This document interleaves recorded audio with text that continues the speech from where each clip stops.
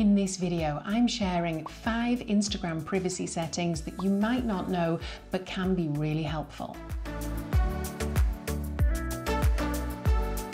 Tip number 1, you can restrict who tags you on Instagram. So you can make it that nobody can tag you in a post, you can make it so that only people you follow can tag you, or you can make it so that you have to manually approve any tags. This means that you can either approve a tag or you can permanently delete it from your profile.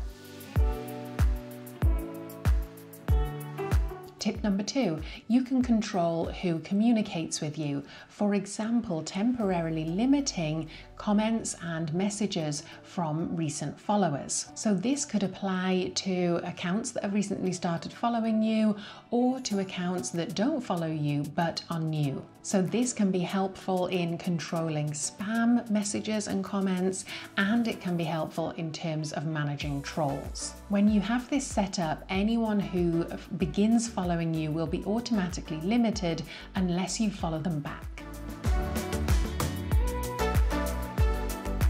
Tip number 3, you can block accounts and new accounts that those people create, which is fundamental to know about if you want to remove people from your Instagram altogether.